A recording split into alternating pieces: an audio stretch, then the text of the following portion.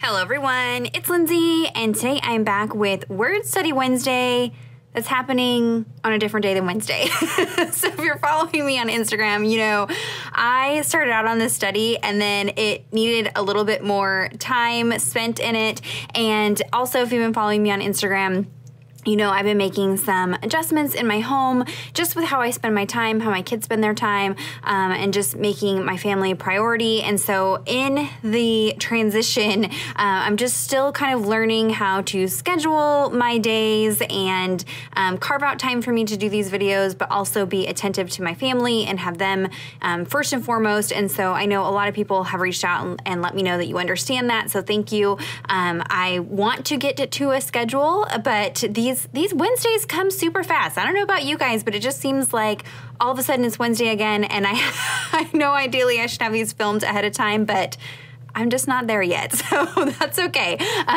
We're not sticking to a strict schedule. Lots of grace, lots of grace, lots of grace. And same for you guys. If you're joining in with me, you do not have to just do these on Wednesdays. I put them out there just as an accountability type thing, and just to kind of encourage you guys to do your own word studies. So if you are just now joining in with us for Word Study Wednesday, I have a playlist I'll link down below with all of the previous cards that I have done. What I'm doing is I'm using some word focus cards from Open Journey. I will have these linked down below. I've also showed how to use the smaller set ones and create your own cards. So there's lots of different options for how to work through this project. Again, this is just meant to be an accountability and encouragement, and so you can work through it however best works for you. I just love having this small space to just do a little bit of creative time, especially right now while I'm trying to adjust and figure out how to juggle my time, family time, God time, you know, all of it. It's kind of nice to have a smaller project. So again, all of these past videos will be linked down below for you guys so you can get caught up and check those out. I had decided to kind of jump between sets just for the sake of you guys if you wanted to copy what I'm doing on any particular week. This way, hopefully there's some variety depending on what set you have. So the Word Focus Set 2 is the current set of Word Focus cards, but I realize not everybody has these. So I'm going to kind of jump between these and the smaller cards. So this week I'm working in the Set 1 set of Word Focus cards, and so we are working on the word blessed. And you guys, this was one of those ones that just took a whole lot of study. So I'm going to kind of move aside all of the art part.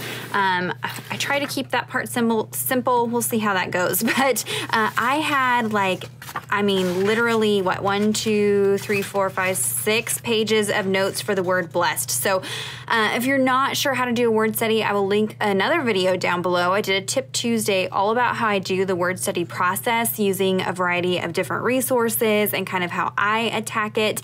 Everybody's going to have their own way that works best for them, and you definitely can elaborate. This is not the only way to do it. This is not even necessarily the best way to do it. This is just what works for me. I've found that I'm kind of in a groove now, and so typically it takes me about an hour to do these studies.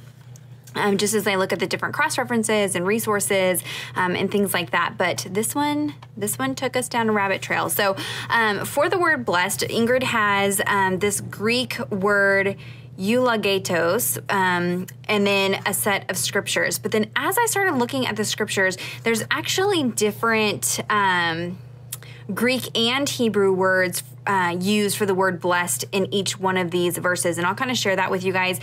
So the verse, let me start with the first verse, and the verse that we are going to be focusing on, and the one that I kind of used for my study, but I'll kind of show you some of the other things that I found as well. I know these videos are becoming much longer than some of my other Word Study Wednesday videos initially had started being, but I've gotten a lot of feedback from you guys that you enjoy that as well. So hang tight with me, maybe put me on pause, get a snack, put me on the TV, get comfy, because we have a lot that I want to cover with you guys. And so for the first verse that's listed is Ephesians 1:3. And that says, all praise to God, the Father of our Lord Jesus Christ, who has blessed us with every spiritual blessing in the heavenly realms because we are united with Christ.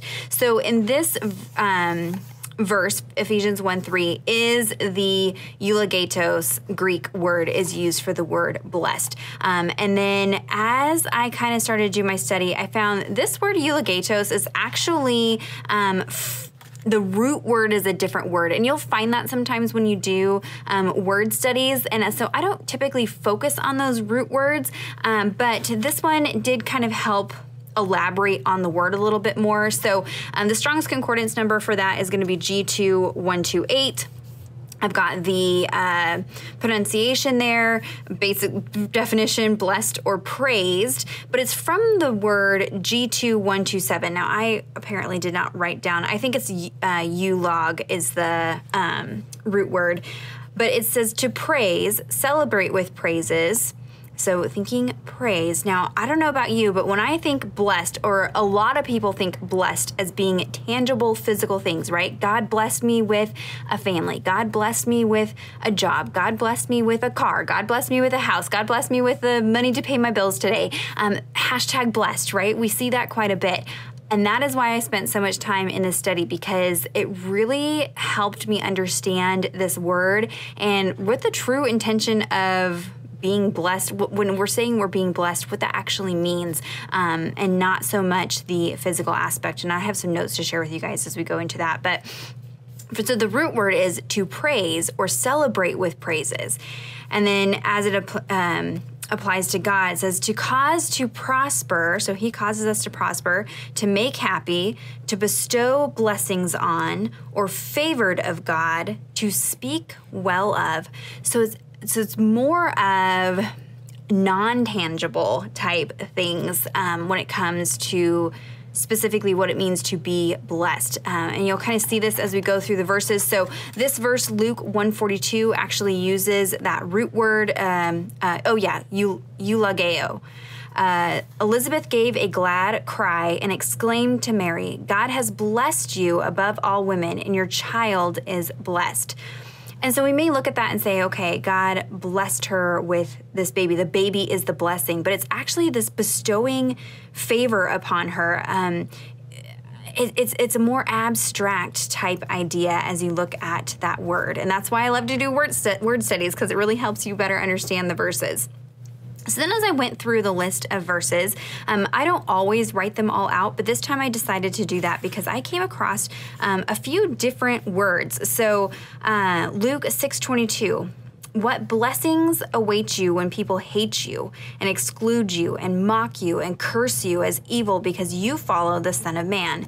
Now this word for blessings is actually G3107, which is Makarios, a prolonged form of the poetical word makar, meaning the same, happy, fortunate, well off. So while she lists eulogatos, these are not necessarily like totally different words. So this isn't necessarily a mistake. All of these versions of the words pretty much mean the same thing. They're just slightly different. Kind of, in English language, we have that happens as well. Like, I don't know. I can't think of an example offhand right away, but there are ways that we have different words for the same meaning in English. And so G3107 is a different word in the Greek, but essentially means the same, happy, fortunate, well off. So again, not necessarily a tangible physical object. It's more of a state of being. And that's what we see in this Ephesians 1:3, spiritual blessings. So we're actually talking more about spiritual things, not necessarily worldly, tangible things. So continuing on, Matthew 5:5 is going to be that same Makarios word. God blesses those who are humble, for they will inherit the whole earth. Same thing for Luke 14:15. Hearing this, a man sitting at the table with Jesus exclaimed, what a blessing it will be to attend a banquet in the kingdom of God. Remembering fortunate, well off, happy, meaning the same, prolonged form of the poetical makar. So this is also has a root word, but fortunate, well off, or happy. So how happy it will be to be able to attend the banquet in the kingdom of God. So I typically use the New Living Translation because I'm doing these word studies using my Hope and Encouragement Bible. I'll link that one down below. And so I ran into something that I wanted to point out because you may run into this as well if you're using a variety of different translations. And this is why I encourage you to have a variety of different translations. It doesn't necessarily mean that you need to have physical Bibles in those other translations, but there are apps out there. The Blue Letter Bible app is a great one, for example, that contains a variety of translations. It makes it in the palm of your hand very easy to compare and contrast and look at different translations. And so initially when I sat down to read this verse, Psalm 72, 18 through 19, it was worded praise, I think it's like praise to the Lord God, the God of Israel. And I'm like, wait, where is the word blessed? There is no word blessed in this verse. And so I had to flip over. I think I went over to the ESV or the King James Version. Now keep in mind the Strong's Concordance is actually based out of the King James Version. That's the version that it uses when it does the numbering system and that kind of thing. It's using the King James. And so you may run into this where you read a verse and you're like, wait, my word that I'm studying is not in that verse. Flip over to another translation. And again, it kind of helps you understand some of the different meanings of that word and other words that can be used in place of that word, like praise, which we see this is going to be a Hebrew because we're in the Old Testament. And so this is actually a different word used for the word blessed. So anyways, all I have to say, when I went over to the King James Version, it actually says, blessed be the Lord God, the God of Israel, who alone works wonders, and blessed be his glorious name forever. And may the whole earth be filled with his glory. Again, that's Psalm 72, 18 through 19. And so this word blessed actually uses H1288, which is Barak, to bless, kneel, to praise, salute, curse, by implication to bless God as an act of adoration, and vice versa, man as a benefit. So praise, salute, an act of adoration, whether that be towards God or God towards us. And so again, it's not totally different than these other words, but there are some slight differences, and you'll see that, and kind of helps you understand the difference between this verse as opposed to Ephesians 1:3, that there is a little bit of a difference between those. So I just went in parentheses and wrote the word praise because that's how it shows up in the NLT translation, and then wrote it out with the focus word in the, I think this is the King James that I used. Then we have another one, H835. So here we have, blessed is the person who does not walk in the counsel of the wicked, nor stand in the path of sinners, nor sit in the seat of scoffers. That's Psalm 1:1. In the New Living Translation, it says, oh, the joys of those people who do not walk in the counsel of the wicked. So, oh, the joys of those instead of blessed. So if we look at H835, that word is Esher, happiness, blessedness, often used as an interjection, blessed are, only in masculine, plural construction, interjection, how happy. So this is a very specific, when you look at grammar, and this is used in specific grammatical instances, is this word. And so, again, you wouldn't necessarily know that when you just see the same word used throughout all of these verses, and that's why I enjoy doing these word studies. Psalm 118:26 goes back to H1288, which is that Barak, to praise, salute, curse, an act of adoration. And so it's going to say, bless the one who comes in the name of the Lord. We bless you from the house of the Lord. Psalm 118:26. So that is kind of the fun part of doing these word studies, is seeing all these different words and the meanings, and looking at the different ways that they're used and the root words. And you start to, as you do these more and more, it becomes a little easier because you kind of start to understand that and grasp those ideas. So it's just like exercising. You're working those muscles, right? So I did go ahead and write out all those different versions of that word, but for my card, I will be using the Eulogos, 2128 is the verse and the word that the word that I'll be using, and Ephesians 1:3 is the verse that I will be using from here on out for my focus. So what that means is when I go into the Blue Letter Bible app, then I'm looking at the commentary for that word. I'm looking at specifically the Strong's Concordance for that version of the word, and then the commentary on that. And so that is where I get this commentary, which is from a variety of different people, and that just kind of then expands on this as we are studying that word. Because when I just read, okay, so it means to praise, or oh, it means that we're well off, or oh, it means to speak well of. Okay, but let's elaborate. Let's go a little deeper than that. And so there was some commentary in the Blue Letter Bible app. Mole says, praised with worshiping love.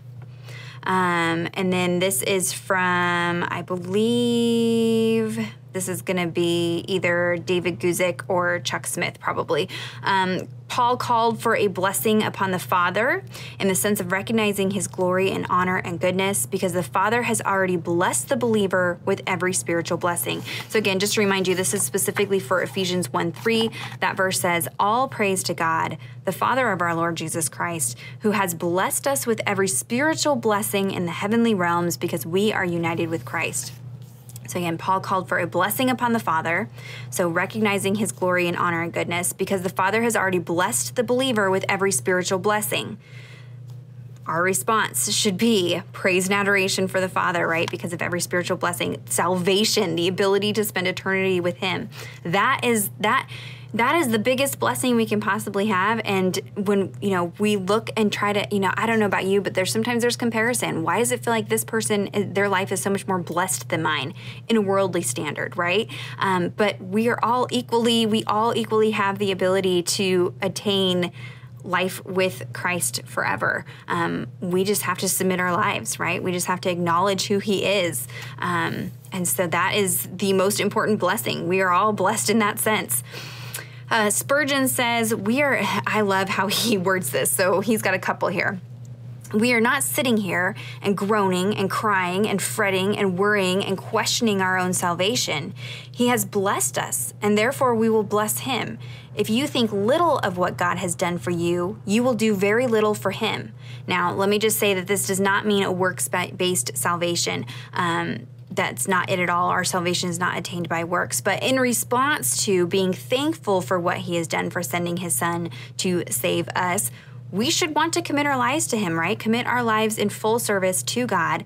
But if we think very little of this great sacrifice that he committed, well, we're going to want to do very little for him. We're not going to have that respect and awe for him.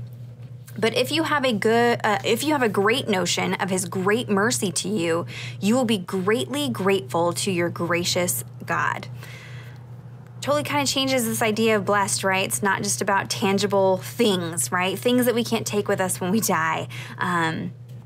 Looking at these spiritual blessings, the blessing of salvation. This one is from Spurgeon as well. Our thanks are due to God for all temporal blessings. They are more than we deserve. But our thanks ought to go to God in the thunders of hallelujahs for spiritual blessings. A new heart is better than a new coat. To feed on Christ is better than to have the best earthly food. To be an heir of God is better than being the heir of the greatest nobleman. To have God for our portion is blessed, infinitely, more blessed than to own broad acres of land. God hath blessed us with spiritual blessings. These are the rarest, the richest, the most enduring of all blessings. They are priceless in value. As I was studying this, I kept thinking about the fruits of the Spirit and looking more at those as being the blessings that I want versus the blessings of stuff. I want to be blessed with patience, love, kindness, gentleness, right? Self-control. Those are those spiritual blessings that I want to be blessed with. Those mean more to me than money in the bank or a beautiful house or, whatever it might be. I want those spiritual blessings. And so I think that maybe that can help us kind of change our focus when it comes to those things as well. David Guzik says, if we have no appreciation for spiritual blessing, then we live at the level of animals. Animals live only to eat, sleep, entertain themselves, and reproduce. We are made in the image of God, and he has something much higher for us, yet many choose to live at the level of animals. God wants us to know every spiritual blessing in the heavenly places in Christ. Are we going to just be concerned with animal needs, right? Just the basic things like entertaining ourselves, eating, sleeping, reproducing. We are made in the image of God. We are higher than the animals. We are created in His image. Don't you think that we mean more to Him, that we are His beloved? And so He is going to care more for us than just our flitting wants and things that are just worldly, temporary things. And so David Guzik's, I feel I can relate with his way of just laying it out in a very, upfront kind of way. He definitely does that. I'm going to skip this for a second because I went over to gotquestions.org because I wanted to just go just a little bit. I wanted to get some more commentary. I love the scholars that are in the Blue Letter Bible app commentary section, but gotquestions.org is a great resource, especially if you've got questions like, what does the Bible say about baptism? What does the Bible say about salvation? What does the Bible say, XYZ? The pastor that just left our church actually went to school with the guy who found gotquestions.org. So it's a very sound website to use, and they have really great resources over there. And so I just searched blessed. Like, what does it mean to be blessed? And so they focused on the Makarios version, which is the one that we see in Luke 6:22. What blessings await you when people hate you and exclude you and mock you and curse you as evil because you follow the Son of Man. Again, that's the happy, fortunate, well-off. So just a little bit different than the one that we're looking at in Ephesians. But it says, this blessedness is a spiritual state of well-being and prosperity, a deep, joy-filled contentment that cannot be shaken by poverty, grief, famine, persecution, war, or any other trial or tragedy we face in life. I'd rather be blessed with these, a state of well-being, I would rather be blessed with a deep, joy-filled contentment rather than temporary things. We might be saying that we are blessed with this house, but what happens when a fire comes through and burns down that house? Does that mean that you are less blessed? Does that mean that, you can kind of get caught up into all of these temporary things when I want these deep, joy-filled contentment that cannot be shaken. I don't want my peace, my happiness, my joy, my love for others to be shaken by grief or famine, persecution, war, or any other trial in my life. I want to be blessed with those spiritual blessings. Also says inner state of joy that is unaffected by external trials. I thought that was a good way to sum it up. And so as I was going through the Blue Letter Bible app, there was also this breakdown. I don't typically look any further than like David Guzik, Chuck Smith. Those are kind of the two that I use most frequently and kind of the easiest to understand. But I scrolled down to the bottom of the commentaries and was looking at some of the other like sermons that have done. I think there were a couple Spurgeon sermons in there specifically on blessings. And then there was this little tidbit from F.E. Marsh. And I liked how this was broken down. It says, the blessing of existence is good. But the best of all blessings is to have the embodiment of all blessing, even Christ. And so it took these different aspects of blessing. So the source of blessing is the Father. The channel, so how we receive those blessings, is Christ. And then there's verse references here. So we have Luke 24:30. The source was Ephesians 1:3. The power of blessing is the Holy Spirit, Galatians 3:14. The promise of blessing is in the scriptures, Hebrews 6:14. The reception of blessing is by faith, Galatians 3:9. The path of blessing is obedience, Matthew 5:3-11. When we are acting in obedience, that is when we're going to experience blessings from God. If we were just wallowing in our sin and celebrating our sin behavior, we're not going to have so many blessings in our life because that's not the path that God wants for us. We need to obey, not because that's what earns us salvation. That's not how that works, but it's because that's how God wants our life to be. He has laid it out for us. We have a book of, it's a manual, an instruction for our life, and we need to live our life in obedience to Him. The character of blessing is spiritual, according to Ephesians 1:3, which that, again, is that verse that we're focusing on. The outcome of blessing is separation, Acts 3:26. Now, this one is talking about being separated from like the wicked, the unsaved. So it separates us. right? That's part of being a Christian, is being different from others, right? Being different from the world, being set apart. The consummation of blessing is at Christ's return, Titus 2:13. The ultimate blessing is going to be when Christ returns. There's new heavens, new earth. Everything is made right. There's no more tears, right? No more pain, no more heartache, no more sin. That is going to be the ultimate blessing. So I just liked how that was laid out. So as you can see, I took a little bit of extra time studying the word this week. I could even go further down these little trails if I wanted to, but I didn't want to keep you here for hours and hours and hours. So there's a study. I would really encourage you guys to do the same for this one here. And so for the back of the card, remember, this is what I attach in case I do anything that gets messy on this card. Again, focusing on Ephesians 1:3, all praise to God, the Father of our Lord Jesus Christ, who has blessed us with every spiritual blessing in the heavenly realms because we are united with Christ. Went ahead and did the transliteration, pronunciation, definition. I did make a notation that it is from this G2 127, to praise, celebrate with praises. And then I used the Spurgeon quote, we are not sitting here and groaning and crying and fretting and worrying and questioning our own salvation. He has blessed us, and therefore we will bless him. That's the one that I included on here.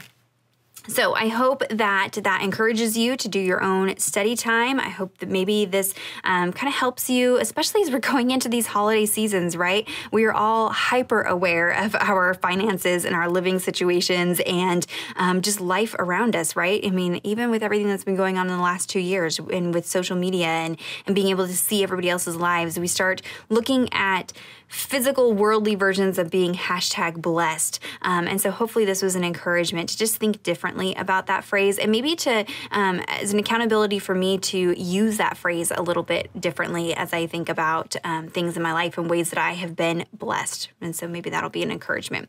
So moving on to the art part. Now I did go ahead and type this out, and for this set of cards, I have hole punched them and put them on rings. My bad, I was not paying attention and went ahead and just typed out this card. But obviously, if I punch it, I'm gonna punch right through my verse. So I'm actually gonna do this upside down. So I'm gonna intentionally do that upside down, just like that. So, you know, we all make mistakes. I just wanted to show that to you as an encouragement as well. It doesn't always go how I had initially planned. And so for the card, what I've done is I'm still playing with the new Indomino kit. If you've not seen this, I will link the unboxing down below. This is going to be the new Advent kit. Though it is not Advent specific, you can work through this at any time. And I am just loving this. I have not dove into the devotional content yet, but I'm just loving every bit and piece of the graphics and things since I had played with some of the digitals. And so that was going to be kind of my inspiration for using on the card today. It's getting a little colder here in California, so I'm thinking more winter. We even have our tree set up before Thanksgiving for the first time ever. So we're going to play with some snowflakes today. So I have this little card here. Now this actually comes in the physical Indomino kit. It's a journaling card. I love this. I wanted to save it and use it, but keep in mind you have digitals also that you can purchase. And so I can reprint this in the digitals and use it for something separate. I'm actually going to die cut from this card. And so I'm using these snowflake dies. If these are still available, I'll link them down below. I'm going to mix them with some silver cardstock as well, and we are going to kind of age them up with some alcohol inks. Not necessary, but it's a fun technique if you want to kind of grunge them up a little bit. I'm using this little tidbit. This is a leftover from last week's Word Study Wednesday from the printables that I had cut apart. This is going to be my background. So again, because I spent so much time studying, I want to keep this fairly simple on the card.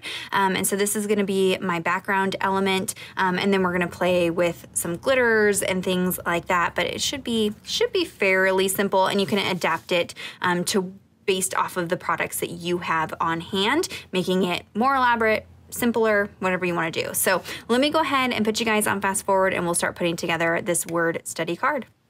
Okay, so I'm working on my media mat. I don't love this for filming because there's a lot of glare, so just bear with me, but I'm trying to protect my desk from all of the mess. So I'm going to start by layering the sticker onto the background of the card. This I printed using the digitals from the Indomino kit and just cut it down to fit the card. And look at that. instant background. We're good to go. But I wanted it to be a little more muted.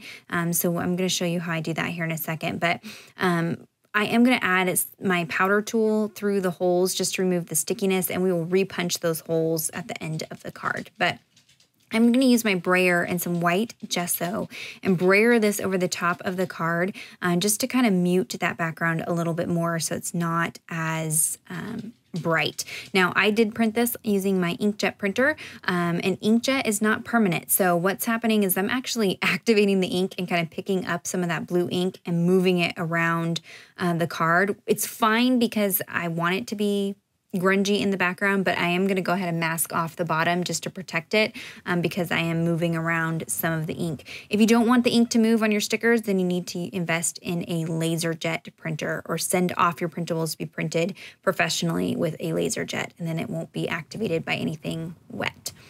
So just adding a few layers of that just to kind of mute the background. And then we're going to do something a little bit crazy here. I wanted to add some of this rock candy glitter, but I wasn't sure what glue to use. So I'm going in with some resist spray. This is from Ranger. You can definitely search out videos about this. It's kind of a finicky spray. You need to see what Tim Holtz says about it. Mine is actually in a different container because it's finicky.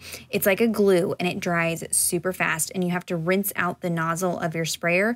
I didn't do that and I ruined the sprayer. So I've actually transferred it to another spray bottle, and it dries fast. So I sprayed it over the card and then dusted some of that rock candy glitter on it immediately.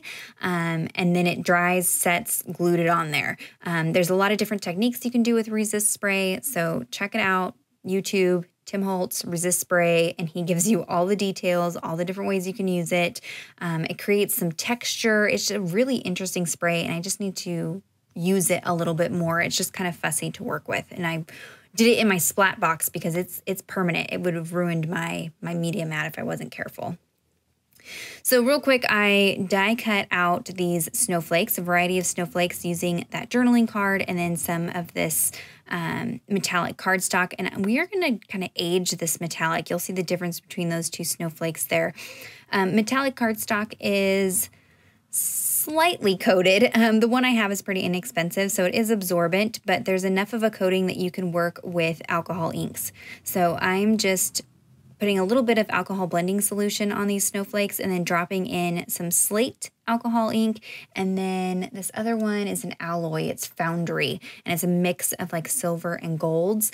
It almost looks like tarnished silver is the way that this looks when I'm finished with it.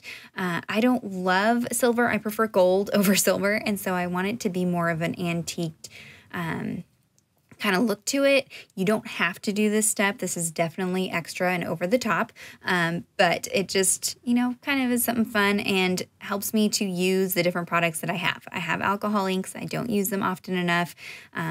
Again, why I'm working on the media mat, because alcohol inks can be a little fussy. So I'm trying to use up my stuff, guys. That's what I'm trying to do. So I cut some of the larger snowflakes out of that journaling card and then the smaller ones from those metallic cardstocks, and I'm going to layer these together using some liquid adhesive. You can't really see that, you know, there's a mountainscape on those snowflakes, but that's okay. I just was using it more as a patterned paper to punch those snowflakes. You could do a lot of different things. You could just ink up a background. You could use patterned paper. I was just trying to work with items that were in the kit and show you some creative ways to maybe use things that maybe you don't use journaling cards in your journaling Bible. So this is a way to use those in, you know, kind of think outside of the box way. So then I'm just kind of figuring out how I want those positioned. I loved how the background looks like a snowy scene because we used that white gesso and it kind of moved the colors around and it looks very like soft and muted. This is coming along. So I'm adding some foam adhesive to the back of these snowflakes. This is another reason I like working on these cards versus my journaling Bible is I can add dimension and just do things that I don't typically do in, well, I add foam adhesive, but not everybody else adds foam adhesive into their journaling Bibles. So I'm removing the backers and then I'm going to sandwich some of this gold thread between the snowflake and the card. So this is just metallic gold thread. I'm going to wrap it and then you'll watch, I kind of like ball it up in my hands to create a messy nest of thread. And this is also why I added that Foundry alcohol ink to those metallic snowflakes, because it has little flecks of gold in it. It's going to tie in this gold thread. So I'm going to have a mix of golds and silvers on this card.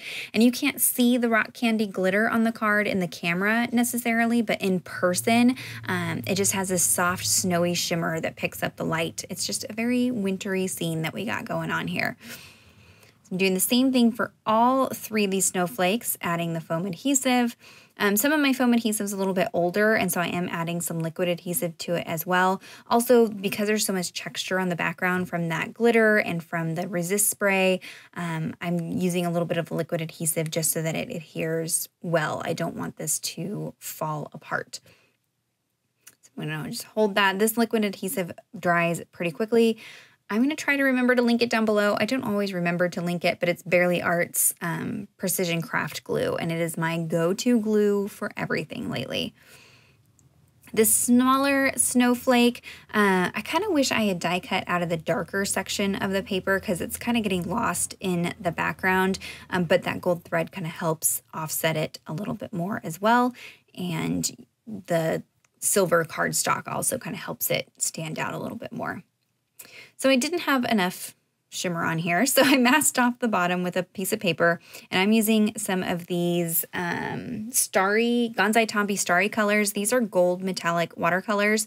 You spray water into them, and you want to really work the watercolors. So you want to mix it, get it really juicy before you use it, because the metallic pigments are heavier, and so to get the most metallic payoff, you really need to kind of juice up that watercolor before you use it on your project. So I'm just using a variety of brushes. Brushes give you different size splatters. So if you're frustrated with your Lindsey splatters, it might just be that you need to try a different brush. Some brushes give you big splatters, some give you finer splatters. You see here I'm using 3 different brushes to get a lot of different sized splatters on that card. And then I set it aside to dry. In the meantime, I'm going to stamp on the back side of the card the Strong's Concordance number. I'm using some gold ink, and it's G2128. I don't know that the numbers are still available, but the alphas should still be available, so I'll link those down below for you guys. And then I had a little bit of that color that had kind of seeped onto the bottom of the card. So I'm using a sand eraser, and this is a trick that I use quite frequently.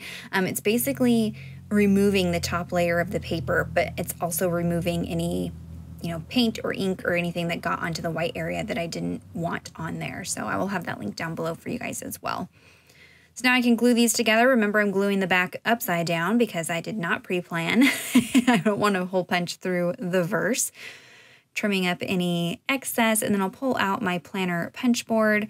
You can use a regular hole punch. Remember, you don't have to use everything that I use in my videos. Adapt it for what you have in your stash and what works for you. I'm just using what I have at my disposal.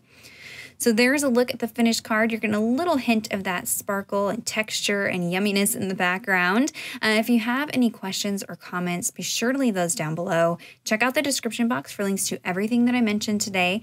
Give this video a thumbs up if you enjoyed it. Subscribe to my channel if you're not already subscribed. And until next time, thank you so much. Bye-bye.